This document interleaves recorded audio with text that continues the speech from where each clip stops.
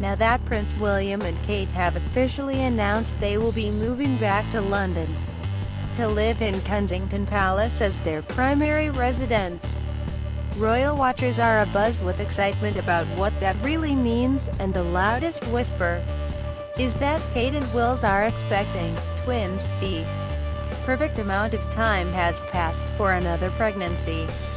Kate's old friend Jessica Hay has told New Idea the children will all be close in age, but not so close that Kate hasn't bonded with them as small babies.